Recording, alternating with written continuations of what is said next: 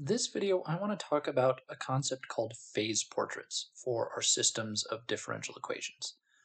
A phase portrait is another way of interpreting and specifically a way of visualizing the solutions to the systems of differential equations that we've been looking at that gives us a lot of insight into sort of the fundamental behaviors that we can expect to see. So, in general, the things that we looked at so far, we've solved systems that take the following form. They look like x prime equals a times x, where we should make it abundantly clear this x vector is really a vector that contains two components. Sometimes we call them x1 and x2. Oftentimes we were just calling them x and y as the two components. And these two components are fundamentally functions of time. So when we find a solution to this thing, what we're suggesting is that we've found x of t and y of t, two separate solutions for x and y, these two functions, and we can look and see what the behavior of those functions is individually as a function of time. So we can plot x and or y versus t using traditional techniques.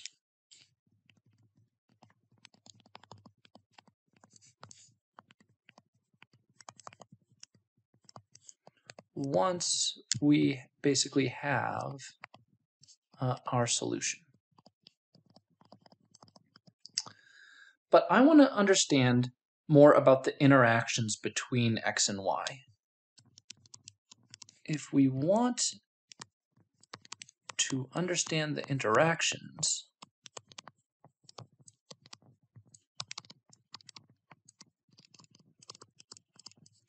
between x and y, so forget about t basically,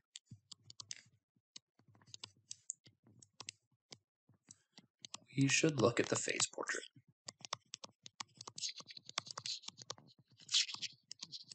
And the phase portraits are connected to these other traditional graphs that are related to t, but they're going to really give us more information about, again, the relationships between x and y, and it's going to give us some insights into how to solve more complicated problems down the line. So what is a phase portrait or a phase diagram? The book touches on these very briefly. So if you read the book, they talk about the phase portraits and they draw a couple pictures, but they're always off in the margins when they're solving the differential equations that we're interested in looking at. I want to kind of put them front and center here. So let's look at our phase diagrams or phase portraits. I'll use those two terms interchangeably. So phase portrait / diagram. Okay. The idea is I want to, instead of plotting x as a function of time and having those be my two axes, or y as a function of time and having y and t be my two axes, I want to plot x versus y, the behavior of the two functions relative to one another. And we're going to wind up with pictures that indicate the behavior, and each one is going to follow kind of the different cases that we looked at when we looked at our solutions. So let's start with the case where we had real distinct eigenvalues. So if we're looking at real distinct eigenvalues, let's say lambda 1 and lambda 2, we're going to have different kinds of pictures. So let me draw x and y first here. And let's look at it in the context of an actual example here. So here's my x, and here's my y. And the first case that we did is something that looks like this. I'm just going to copy down the solution that we got at the end of our first problem, the first example that we did when we were talking about the problems from section 8.2. So basically we had, let me get this out here, we had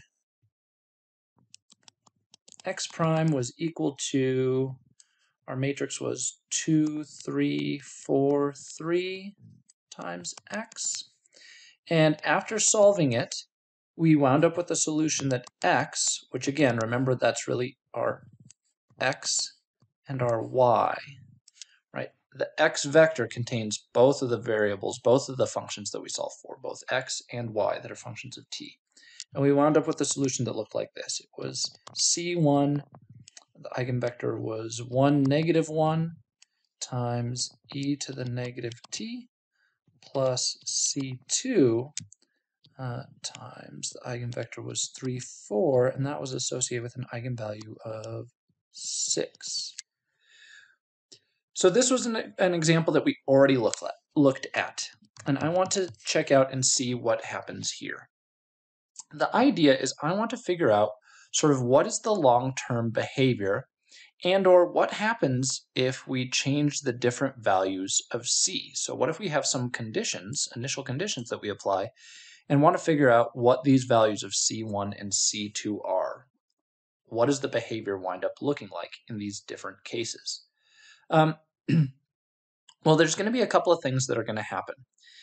Think about what happens as t gets really large. So as t approaches infinity, what's going to happen in this equation? Well, these terms out here are constants, the c1 and the vector 1, negative 1, right? That's not going to change. That has no time dependence. Similarly over here, c2 and the vector 3, 4 has no time dependence. The only time dependence shows up here in the exponentials. And as t goes to infinity, this exponent will go to negative infinity, and e to the negative infinity, this term, is going to approach 0. So for very large values of t, basically this term is going to go to 0. It's going to disappear. So as t goes to infinity, e to the negative t approaches 0, while on the other hand, this term, e to the 6t, is going to approach infinity. And you can almost think of these as kind of the weights between these two separate pieces that we have making up our solution. So for large values of t, this term becomes totally unimportant, and this dominates the behavior of our system. Similarly, what happens if we go backwards in time? What if we went to t equals negative infinity? So literally, imagine going backwards in time.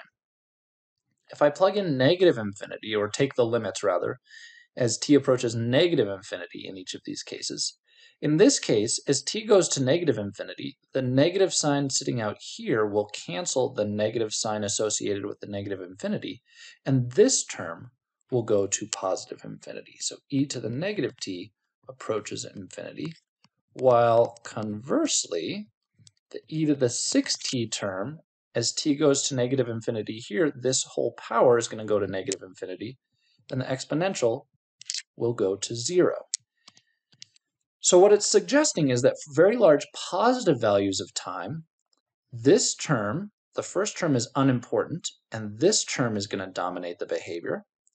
Whereas for very large negative values of time, this term becomes unimportant, and this term dominates the behavior. And so what I'm going to do to kind of get a sense of how these things transition, so what about for like medium values of time? What about like time equals 0? Well, when time is equal to 0, this term and this term both become 1, and we get more or less equal weights of these two pieces, depending on what our values of C1 and C2 wind up being. But both play a role in determining the behavior of the system. So what I want to do is kind of think about the two extremes. So I'm going to draw in some lines that go in the directions of the eigenvectors, because we've decided that those are going to be important. They should play an important role in the behavior of the system. So the first one I'm going to draw in is the 1, negative 1. So 1, negative 1 is a line that goes in this direction, right? Over 1, down 1. That is how you would do it, right? So 1 in the x direction, negative 1 in the y direction would give us basically a line with a slope of negative 1. This one, we need to go 3 in the x direction, 4 in the y direction, so it's going to be a line that looks slightly steeper than a slope of 1. It's going to have a slope of 4/3. It goes up in this direction. So if I want to think of this as being our k1 vector eigenvector and this second one being our k2 eigenvector, I can label each of these. This one was our k2, and this one down here was our k1 vector. And what we're suggesting is that for large values of time, so in this case, as t goes to infinity, this term goes to 0, and basically our solution should have, this part should have no effect. So our 1, -1 vector should have no role in determining the behavior. And instead, the behavior should look similar to this. We should be moving in the direction of 3, 4, and so that means that we're ultimately going to wind up parallel to this vector for large values of time. And what we wind up getting are a couple of interesting things. So one other thing that I should point out before we jump into drawing the remainder of the picture here is what happens if we play around with the weights, C1 and C2. So we talked about letting t get large. What if we fiddle, instead of playing with t, what if we fiddle with C1 and C2? What if C1 is 1, or anything for that matter, but I force C2 to be 0? So if C2 is 0, then again, this term has no role on the behavior, and our solutions will stay regardless of the value of t, this e to the negative t, right? This number can change depending on the value of t. This number is maybe pre-specified, maybe we just pick 1, doesn't really matter, but between the two of them, it's just going to be some number that we're going to be scaling times this vector 1, -1. So we're going to multiply the vector 1, -1 times some number over here for a given value of t. So whatever you want to pick. If t equals 1, say C1 equals 1, then, or better yet, t equals 0, then we get e to the 0 here, which would be 1. If C1 was 1, the coefficient of all of this would just be 1. And we would literally be at the point 1, -1. We would be at this exact location on the graph if C1 is 1, C2 is 0, and t is 0. It puts us right there on the graph, right? So C1 being 1 means this is a 1, C2 being 0 means this whole term we don't care about, and t being equal to 0 just was a convenient value to plug in because I know the answer off the top of my head. We plugged in 0 here, and this became 1. And so we wound up at this point. And what would happen if we decided to increase the value of time? So we went from time 0 to time 1. Well, now we'd get e to the -1. E to the -1 is the same as 1 over e. I don't know exactly what that is, but e's like 2 points, whatever, 2.6 something something something. So we'd have 1 over 2.6 something something something. We'd have a number that was tiny. Maybe this is a decimal around, I don't know, 0.3, 0.4, something like that. And that would be our scaling factor that we would be multiplying by. So if we went from t equals 0, we'd be at this point. By the time we got to t equals 1, so again, I'm not changing anything else. C1 is still 1, C2 is still 0, but I'm letting t go to 1. All that changes is this number, instead of being 1, would have shrunk to a number like 0.3 or 0.4. And all that would have done is taken us from the point 1, -1 to the point 0.3, -0.3. It would have moved us from this point to maybe this point. As we went from t equals 0, here's the corresponding point at t equals 1. We would just be moving in that direction. And what happens in this case as t goes to infinity? Well, the same thing that we talked about. As t goes to infinity, so again, let C1 be equal to 1, C2 be equal to 0, and now let t go to infinity. Here's t equals 0, t equals 1. What happens when t goes to infinity? What are we going to be scaling our vector 1, -1 by? As t goes to infinity, this coefficient goes to 0, and we wind up moving to the origin. So the origin would be when t is, approaching infinity. I don't want to say equals infinity, but as t approaches infinity, we move to the origin. So basically, by letting C1 be 1 and C2 be 0, we're stuck on this eigenvector, the eigenvector associated with C1. And we move up and down that eigenvector, in and out on that eigenvector, by changing the value of t. The same thing would happen if instead I let c2 be equal to 0 and c1 be equal to 1. It would mean that this term was now gone, and I'd be stuck on the second eigenvector. And depending on the value of t that we chose to plug in, I would be at some location on here. And as t goes to infinity in this case, this number is getting larger and larger. We would actually be scaling up and getting larger and larger values. So basically, as t went to infinity, this term went to 0. But as t went to infinity, this term went to infinity, right? We saw that down here. So the numbers that we were scaling this eigenvector by were getting smaller and smaller and smaller, approaching 0, which made us move towards the origin.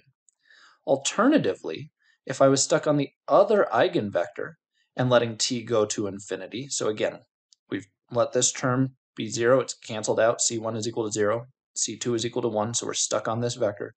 The only thing that's going to scale us and move us along this vector here is the value of t. And now as t goes to infinity, this whole thing goes to infinity. So instead of moving toward the origin, I would be moving from a point when, say, t equals 0 would be at the point, whatever, 1, 2, 3, 1, 2, 3, 4. We'd be over here at this point at t equals 0. And we would be moving out in that direction as t goes to infinity. So we'd be moving away from the origin. And so what this tells us is a little bit about kind of the fundamental behavior. Whenever we have a positive eigenvalue, we wind up with one of these exponentials that's a growing exponential. And whenever we have a negative eigenvalue, the eigenvalue associated with this one was -1, the power here, we wind up moving towards the origin as time gets large. And so we can talk about the idea of stability in this case. We can figure out kind of what's the behavior in between. So we've talked about the two extreme cases where we're stuck on one of the eigenvectors by making either c1 be 0 or c2 be 0. But what if both of them are non-zero? If we have both contributions, it moves us somewhere else on the graph. It moves us off of these two axes to another point. And we wind up getting behavior that inasmuch as time progresses, if we started at some point over here, let me do it in another color. In fact, let's do it over here just to make life easy. If I started over here at this point, you could imagine this being basically some negative c1 value would move us back over here, and some small positive c2 value would put us at this point. And I'm getting that by, again, just thinking about how do I get to this location? How do I move along this axis and this axis? So think of, instead of the x and y, think of our two eigenvectors as kind of what we're navigating relative to. So to get to this point, I would want to go kind of backwards on this k1 vector a little bit, and then we could go out parallel to the k2 vector a little bit, a small positive amount to get to this point.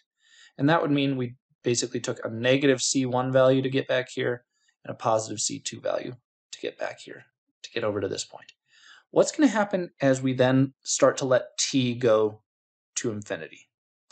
So as time grows, this term is going to get smaller, and this coefficient, overall coefficient of the 1, -1 will get smaller, which will move us in this direction, sort of parallel to this vector towards the origin. But at the same time, this term is growing, and it means I'll be moving parallel to this one in an increasing amount. So while I'm going in this direction, I'm also wanting to go in this direction. So towards the origin in the k1 direction, away from the origin in the k2 direction. And we start to get behaviors that look like this. They start to come this way, and then they turn and go that way. And if we started at a different point, we'd get a slightly different picture. If we started over here, we'd get something that looks like this. And we wind up, draw them all in here, with a phase diagram that looks like the parts that I've drawn in red. That's going to be what our phase portrait is. It's all of these curves that correspond to different c values, c1 and c2, and different values of time. You can travel along one of these curves as you increase time. And so the direction's important. These arrows that I've put on the end is important, what directions we're going. And so again, I want to think about what's going on for the large values of time. Now that I've drawn these pictures, let's try to make sense. Why did I know that these curves were going to go in the directions that I just drew them as red? Well, let's think about negative time. So negative time would be the opposite of the direction I drew the arrows, right? If you want to think of these as moving forward in time corresponds to the direction I've drawn the arrows, then moving backwards in time would be moving counter to the arrows. So for large negative values of time, we should wind up having this term dominate and this term go to 0. Meaning, comparing that to our solution that we had over here, the e to the negative t term is going to dominate, meaning this term will dominate, whereas this term goes to 0, meaning this term goes to 0. So for large negative values of time, I should get solutions that are parallel to the vector 1, negative 1, that are parallel to k1. And so notice, if you go kind of backwards on all of our arrows, what starts to happen to the curve as we move backwards on all of these arrows? They all start to wind up going parallel to our vector k1, to the one associated with the term that dominates for large values of negative time. What happens as we move forward in time to large values of positive time? Well, we said as we move to large positive values of time, this term goes to 0 and this term dominates, meaning, again, this term is going to disappear. We won't have any behavior relative to the vector 1, negative 1.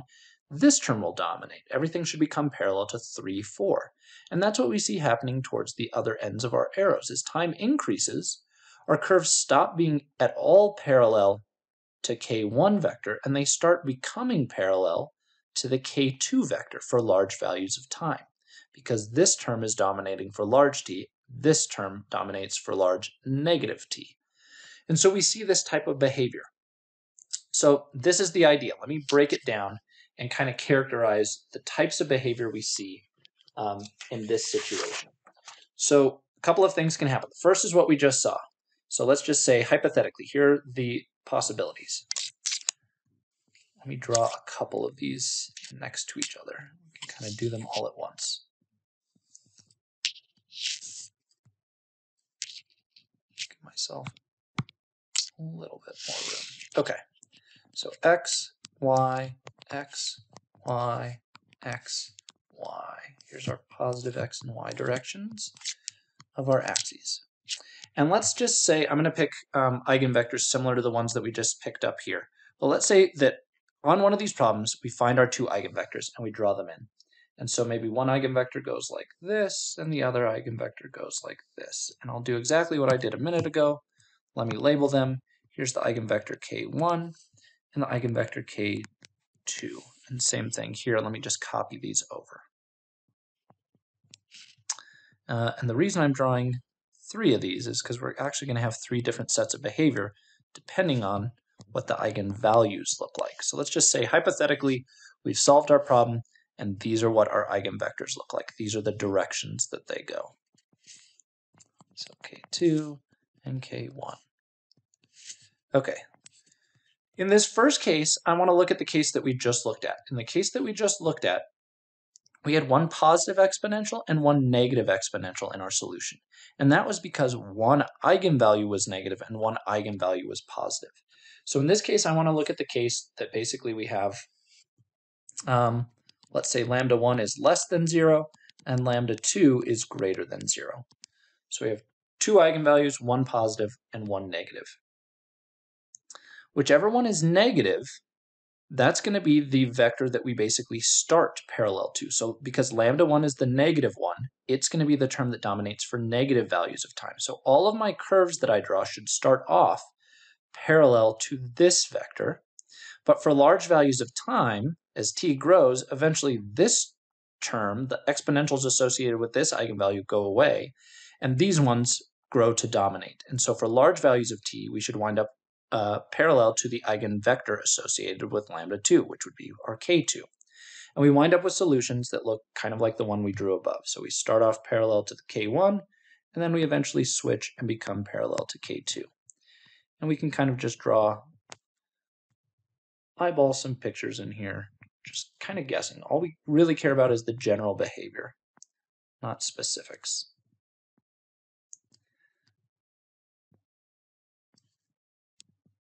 And this allows us to talk a little bit about stability. We're moving outward on the k2 vector because it has a positive eigenvalue associated with it, but we're moving inward on the k1 vector because it has a negative eigenvalue associated with it.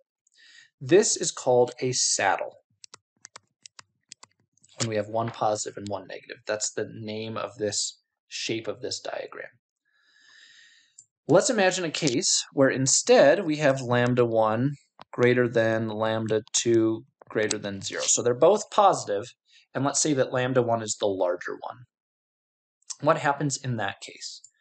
Well, now basically as time grows, we can imagine, we'll maybe look at some more examples down the line, but as time is growing, right, we're going to have our solution looks like this. So our solution x is going to look like c1 times k1 e to the lambda 1t plus c2 k2 e to the lambda 2t. Right? This is our solution.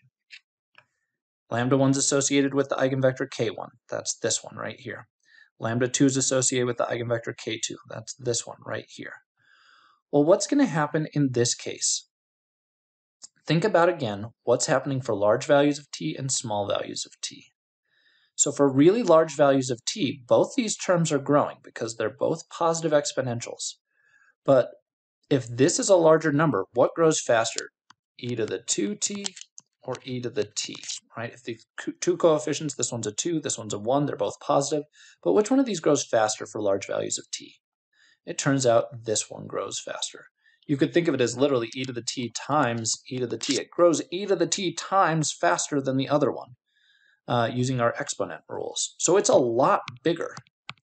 And that means that this term winds up dominating. Whichever one has the larger eigenvalue winds up dominating for large values of t. And so in this case, we're saying lambda 1 is the larger eigenvalue. For large values of t, we should wind up parallel to k1. So that's telling me for large values of t, I should be going this direction, parallel to k1. What about the large values of negative t? So same thing, but now we're letting these go to negative infinity. So basically think about like e to the negative 2t versus e to the negative t as t goes to infinity. Right? Instead of doing the same ones, I've basically taken the negative sign off of the infinity and just made it explicitly plugged into those two locations.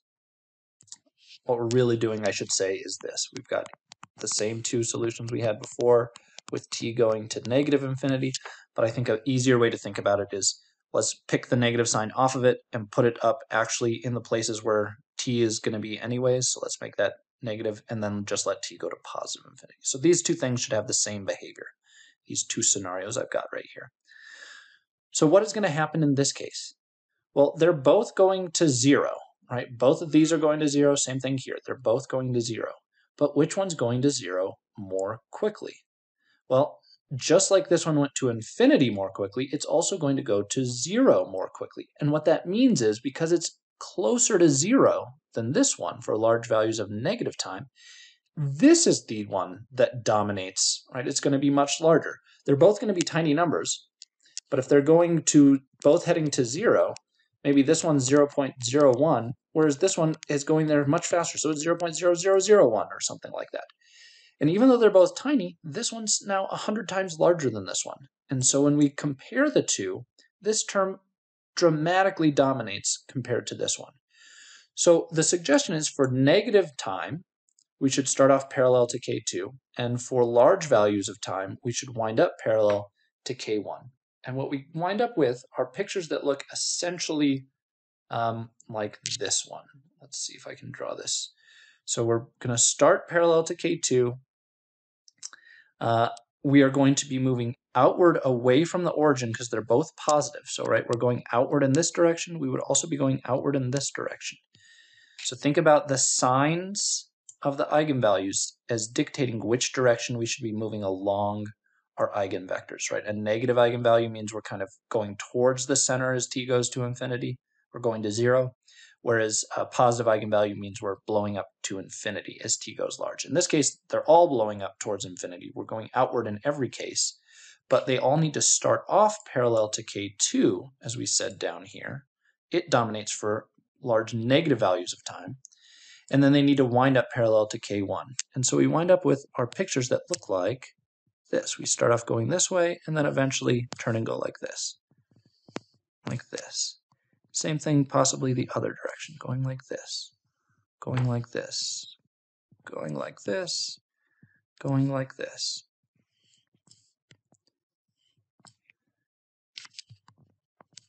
All the points are going away from the origin.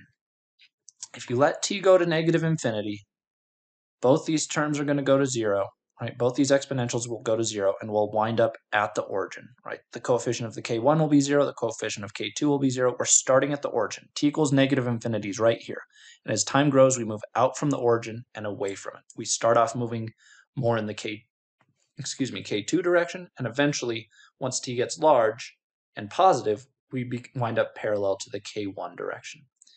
This term is what's called, let me erase all of this now just so I have more room to write. This is called a node, and specifically it's called an unstable node.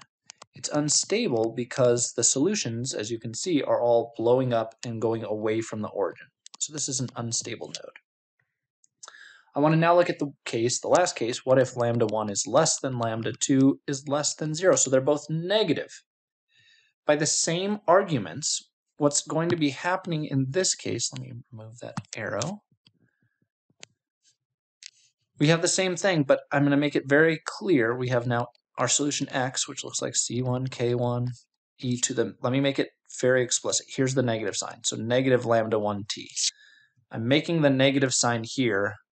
In fact, maybe this is going to be misleading. Let me just do lambda 1 still, but now it's negative, right? So let me just point that out, negative plus c2 k2 e to the lambda 2t. And again, that is also negative. So now what happens as t goes to infinity? Well, as t goes to infinity, these are both negative exponentials. So this one's going to go to 0 and this one's going to go to 0. So as t goes to infinity, those coefficients both are going to become 0. These exponentials both become 0, and I get 0 k1s plus 0 k2. I'm at the origin. I'm moving towards the origin in this case for large values of time. We just needed, again, figure out which one kind of dominates. And so by the same logic we went through before, knowing that they're both negative, but this one's more negative than this one, right? So maybe this is negative 2 and this is negative 1. They're both negative. We just need to figure out basically, again, where are things going to dominate? And in this case, we'll wind up starting, so for very large negative values of t, right? So basically same thing, e to the negative 2t, let's say that that's associated with this one, e to the negative t, that's the one associated over here. If I plug in negative values of time, so meaning we're far from the origin, which one of these two things is going to dominate? So when t is negative, right, these exponents become positive. Which one is bigger? So as t goes to negative infinity, the negative signs cancel, and this is basically e to the 2 infinity. This is e to the 1 infinity. Which one's bigger? The e to the 2 infinity. So for negative time, this is the dominant term. I start off parallel to k1. So we're going to start off parallel to k1. And then what happens as t goes to positive infinity? Well, as t goes to positive infinity, there is no negative sign to cancel down here. So this will become e to the negative 2 infinity and e to the negative infinity. They're both going to 0, but again, by the same argument, this one's going to 0 slower, so meaning it's a larger value than this one over here. Even though they're both getting tiny, this one's going to be a lot bigger than this one. And we wind up parallel to k2 for large positive values of time. And so we get curves that wind up looking like this. They start off parallel to k1, and they eventually become parallel to k2. They're all moving, in this case, inward, because they're moving towards the origin. So you get these weird spidery looking things. And again, using the same notation and discussion that we did a minute ago, let me just remind you, let me point these arrows and say that these are negative for from up here, just to remind you that they're negative, we wind up with what's called a stable node. Stable because the solutions are converging to a finite point, in this case the origin. So these are the three cases you can get when you have real distinct eigenvalues. If they're both positive, you're going to get an unstable node. If they're both negative, you're going to get a stable node. And if one's positive and one's negative, you wind up with what's called a saddle.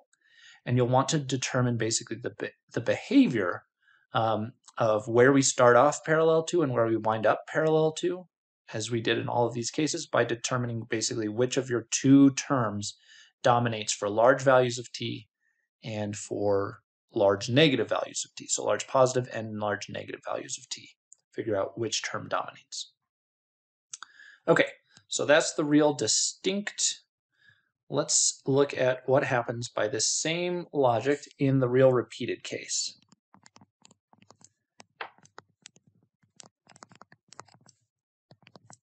So real repeated meaning, how did I write it up here? Let me just take a quick peek. Okay, so up there I wrote lambda 1 and lambda 2. If it's real and repeated, we don't have a lambda 1 and a lambda 2, we just have a lambda 1. So lambda 1 essentially equals lambda 2. And let's just say, for sake of argument, that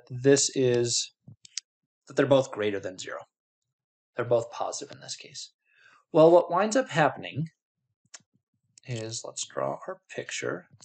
So here's my x, here's my y. We only find one eigenvalue, and we only find one associated eigenvector. And our solution winds up looking like, I'm trying to remember, so we get like c1 times k1 e to the lambda 1 t, plus we get this other term, c2 times a big mess. We get a k1 t e to the lambda 1 t plus some other eigenvector that we called our generalized eigenvector times e to the lambda 1 t. So this is the general form of our solution for a repeated eigenvalue. You'll have to go through that process if you want to think about it again. But we only have one eigenvector, so let's just pick a direction for it to go. I'm just going to arbitrarily say, let's imagine that this is my k1 eigenvector. We only have one. Well, what's the behavior going to be here? I know if lambda is positive, which we said it is, it's greater than 0 here. That means that basically negative infinity, time equals negative infinity, corresponds to the origin, and we're moving out away from the origin, just like in the other examples. If we basically try to figure out, so what's going to happen for large values of t, large values of negative t, what essentially happens is, so as t goes to, for example, negative infinity, because lambda is positive, if t is a large negative number, this term's going to 0. And that means this term's going to 0. And that means this term's going to 0. So all our exponentials are going to go to 0, but which one is going to be the largest? Well, in this case, it's going to be kind of this term that winds up dictating the important behavior, because essentially we wind up with like negative infinity e to the lambda times a negative infinity, right? So this part's going to 0, but we have this other term that's the t sitting out in front of it that's, again, trying to blow it up to negative infinity. And on these other terms, we have the part that's going to 0. We have the part that's going to 0, but there's no infinity term, or in this case, negative infinity term, to counterbalance that. So what we're going to do is we're going to start off, again, parallel to k1, moving, in this case, outward from the origin. So moving along in either direction, depending on the value of c2, whether it's positive or whether it's negative. And then eventually, t will get to a more reasonable value, so intermediate values of t equals 0. By the time t equals 0, this term will have some value, so we'll still have some component parallel to k1. This term's going to go to 0 because of the t sitting here. So when t is 0, this term is gone. And we're also going to have a contribution from this term, because when t is 0, this term will be 1. So we'll have a combination of k1 and p. And p is, again, that generalized eigenvector. It's going to look however it happens to look. But what we'll see is we'll start to veer off of basically what this curve looks like. And eventually what happens as t gets to be very large, well, as t gets large again, what will happen is, again, all of these terms will now be going to infinity. So again, lambda is positive. So as t goes to infinity, we've got an e to the infinity here. So that's blowing up. We have an e to the infinity here. That's blowing up. But here, we not only have an e to the infinity, but we're multiplying it by a positive infinity. So this is a larger, infinitely larger term than these other terms in a sense, right? It's t times larger. So for large values of t, this term is going to dominate again much more than these. So for large negative values of t, this term dominates. And for large positive values of t, this term dominates, meaning we both start parallel to k1 for large negative values of t, oops, and then we also wind up parallel to k1 for large positive values of t. So I've started to turn away from it, and what happens is it actually loops around and then winds up back parallel to k1 again. We get these loop arounds.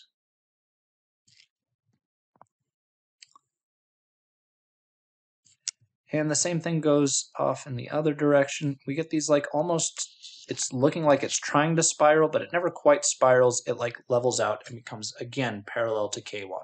So it starts parallel to k1, then it has influence of p and goes not parallel to k1, and then eventually this term dominates again and it becomes parallel to k1 again. So to our eigenvector. And you get these turns that look like this. And how do I know that it went this way and this way as opposed to, right, why couldn't I, let me just draw it in red over here. Why didn't it go this way and this way instead, right? How did I know that my spiral kind of looks like it's going kind of counterclockwise as opposed to going clockwise? And there's going to be a way that we can actually determine that in just a little bit. So, but for now, I just want you to know the general shape, and in a little bit we'll talk about, oh, does this go clockwise or counterclockwise? And again, this is an unstable one because they were both positive.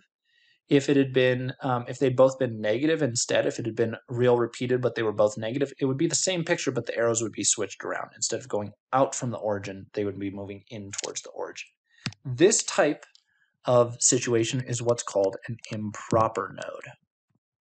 And this one happens to be unstable, but there is also a stable version of it, again, if we had just flipped the eigenvalue, the repeated eigenvalue, to be a negative eigenvalue instead of positive. So it's unstable if lambda 1 greater than 0, stable if lambda 1 less than 0, if it's negative.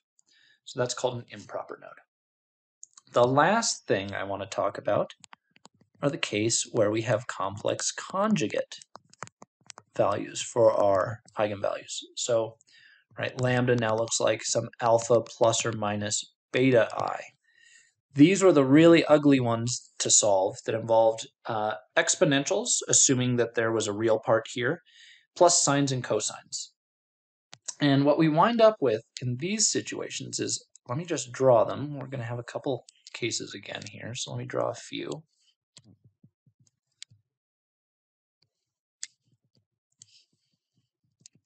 Let's take a look.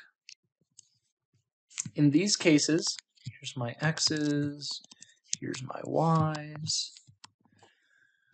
We don't really care about the eigenvectors. The eigenvectors wound up being complex things anyways, so I'm not going to be able to plot them on here. I don't know what that even looks like. But we wind up with a spiral. And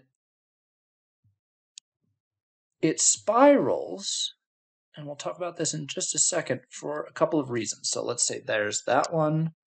Let's do the same thing. So one that goes very similar.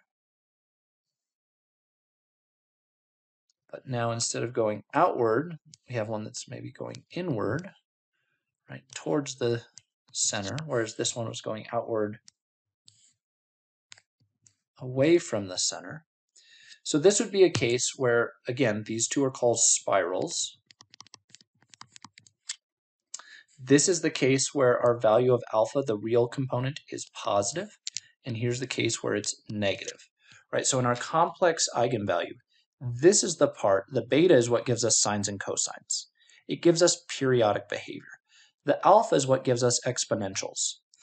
So let's come back to these in just a minute after I draw the case where alpha is equal to 0. So what happens if we get pure imaginary eigenvalues? Well, we've seen the same kind of thing happen before. When we get pure imaginary eigenvalues, there are no exponential terms. We only get sines and cosines in our solutions. And what we wind up with in that case is pictures that look like this. They look like kind of bullseye shapes, and they're called a center. And you can go clockwise or counterclockwise depending on some things that we'll test in a little bit. But this is the case where alpha is equal to 0. And the reason is our solution here might look like basically some ugly mess. So let me try to be as specific as possible because we've already gone through and seen how bad the algebra can be here. But basically, we wind up with a situation where we've got like, what is it? We've got some sort of C1 times some big mess that involves like cosine and sine terms. So I think we use B for the coefficients to represent the real parts of the eigenvectors and so on and so forth. I'm trying to think of what's the easiest way to write this compactly. Let me just cheat a little bit and just say it's going to look vaguely like this, right? We'll have some C1 times some real part of the eigenvector. So real part of our eigenvector, K1. And it gets multiplied by basically like some sines and cosine terms. So like cosine of beta t, plus we're going to have some imaginary part of K1 times the sine of beta t. And then we're also going to have like some components that switch these depending on, right, again, so there's a C1 term plus a similar C2 term. You could imagine it kind of set up like that, and it creates a big ugly vector. So let me just say this. The point is, if you go back and look at the general form, and the general form is more complicated to write. It's hard to write in a closed form like this. But the point is, we've got these cosine terms and sine terms.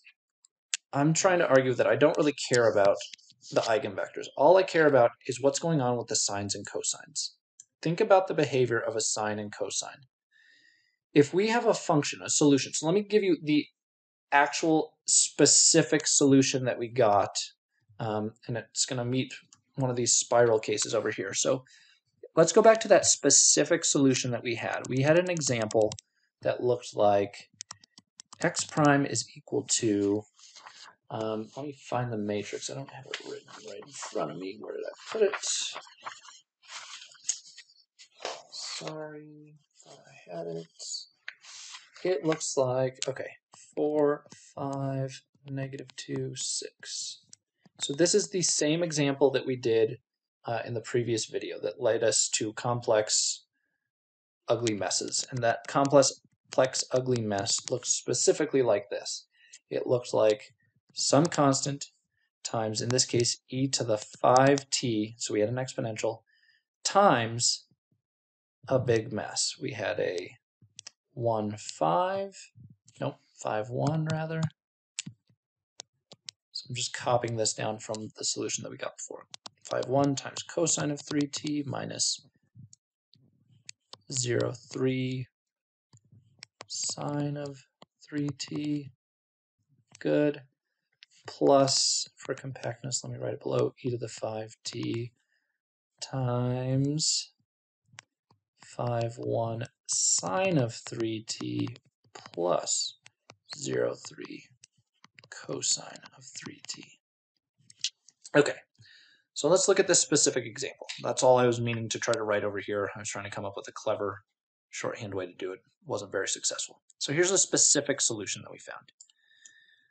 What I want to think about is specifically that basically the x's and y's, remember this is a vector, right? It has a top component and a bottom component. When we distribute through, we wind up with one big vector. The top is x, the bottom is y. And what's happening is we've got sine and cosine terms. And what happens if we let something be simple? So let's say, what's a good way to do this? Let's just imagine what happens separately. Let's just say I want to plot like y equals cosine of t, x equals sine of t. What if we just had this? What if we simplified it such that the, I guess I wrote them in reverse. X equals sine t, y equals cosine t. There we go. So what if it worked out so that our top term in our vector here simplified and all that was left was a sine on top? And all that was left on the bottom was a cosine. We're going to get the same types of behavior from this. Well, our sine term, if we want to think about what x is doing as a function of time, right? If this is x as a function of time, and then separately we'll plot y as a function of time. X is a sine function, so it's going like this. And y is a cosine function, so it's going like this. So there is our same value in time, say 2 pi out.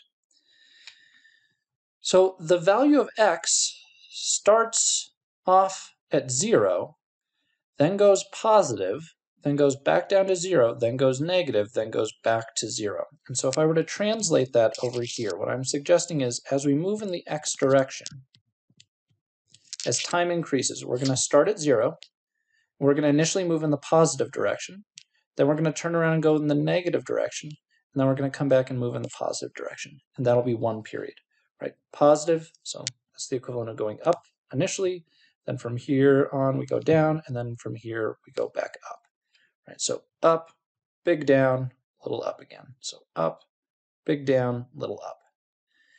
Simultaneously, cosine is starting off positive and it's just going negative, and then it turns around and goes positive after that. So we have these two kind of periodic behaviors that are going on. So I want to think about, get all these arrows out of the way, what's going to happen. So at t equals 0, what point would we start at if this was the vector x? So imagine this is our vector x that we're looking at, that it looks like this. Well, at t equals 0, our x component's going to be 0, and our y component's going to be 1. So we'd start at this point. This would be t equals 0. Right? It's the point 0 in the x direction, 1 in the y direction. As time increases, x is going to grow, meaning I'm going to be moving towards the right. Y is going to decrease, so I'm going to also be going down. So I'm going to be starting off going in this direction. Right? X is increasing, I'm moving to the right, but the y value is decreasing, meaning I'm moving down. And eventually we'll get to a point over here. This point right here, in fact, let's do this pointer. Let's do these, let's color code them. So red point, we'll do blue point, and then we'll do green point. So these are values in time, so to speak. Yellow point.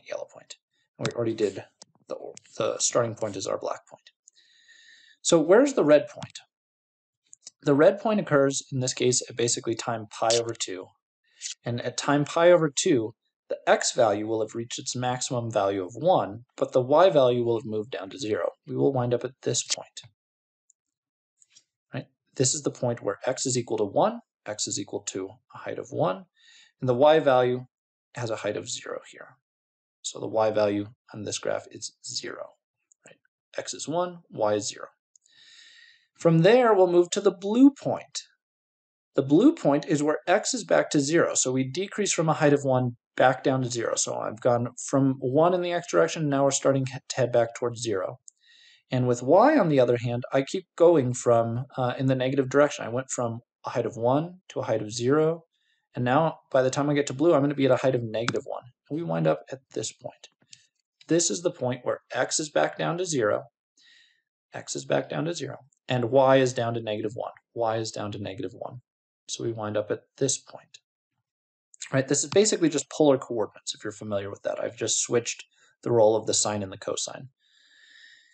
The green point corresponds to here, and then the yellow point corresponds back to where we started.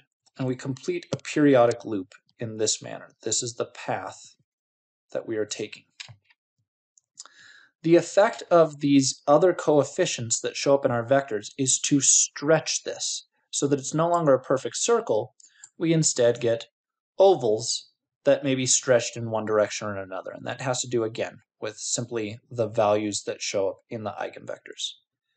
What would the effect be if we compounded this behavior and suddenly put in an e to the t times the whole thing? Because that's essentially what we've done here. We've added in an exponential. Well, you can think of this as basically being sort of our amplitude term. So as time grows, the sine and cosines are going to be periodic. They're just going to be tracing circles.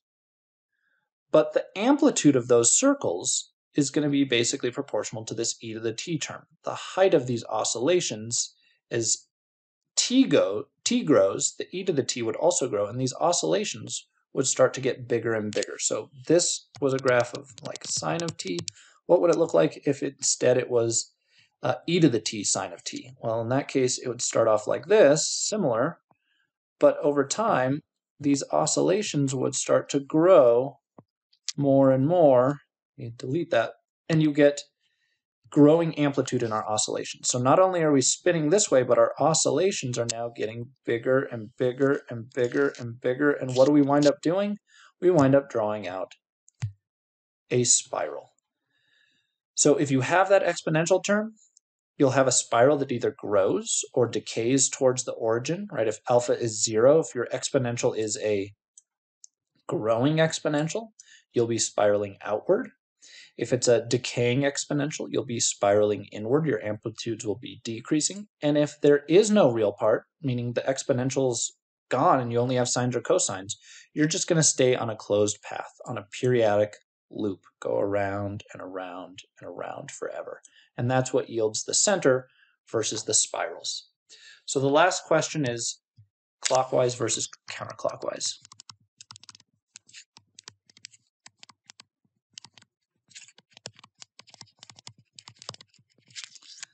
Okay, how do we know?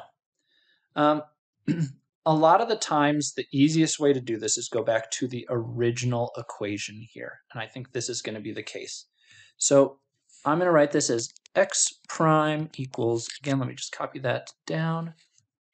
It's 4, 5, negative 2, 6 times x. And what I want to think about in this particular case is what is another interpretation of the derivative term here. This is a derivative with respect to t, meaning it's a velocity. You can think of it as a velocity. And so if this is a velocity, this is going to dictate what direction we're going initially. So what we can do is we can actually plug in an xy coordinate and see what our initial velocity is going to be. So we can just pick a point essentially on our graph. And so if we've got a case like this, and I know it's an outward spiral, so let's say we've determined in this case it's an outward spiral, which we have, right? It's an outward spiral because we have an e to the 5t, that means it's growing. There's sines and cosines, so it's spiraling. So I know it's something like this. I just don't know if we're spiraling out in a counterclockwise manner or are we spiraling out in a counterclockwise manner. Well, all I need to do is pick one point. So let's pick a convenient point. Let's pick like this point right here. Let's pick the point x equals 0, y equals 1. And let's see if at that point, as we move through this point, are we moving to the left in the counterclockwise direction, or is our velocity to the right in the clockwise direction? So let's plug that in. All we're doing, so check the point where our vector x is 0, 1. And so we're going to plug that in place right here to find out what the velocity is. So let's find that velocity. We're going to get 4, 5, negative 2, 6 times 0, 1. And when we do our matrix multiplication, what we're going to wind up with, in this case, is 4 times 0 plus 5 times 1 on top. And then for the bottom, we'll get negative 2 times 0 plus 6 times 1. And the end result of all of that is we get the vector 5, 6 out of this thing. And all I need to know is basically what direction is the vector 5, 6 going. So if I came back to our picture, 5, 6 is basically going like out in that direction. So I would know that I've actually drawn the spiral incorrectly there. I have a spiral, it's spiraling outward. I know at this point it's going this direction. And so that's enough to tell me my spiral is spiraling outward in this direction, in a clockwise direction. We could come back into the origin in some manner, but we know it's spiraling outward because it was an e to the 5t, so outward, spiral, because it had the sines and cosines, so sine of 3t and the cosine of 3t indicated that we had a spiral. And in this case is clockwise because of the velocity at the point 0, 1, which was up and to the right in the direction 5, 6. And so that's enough to get a sense of what that behavior looks like. So we'll come back and we'll talk more about these. These are going to be important when we start talking about nonlinear systems, because we're basically only going to be able to determine the behavior of those systems in the context of looking at phase diagrams.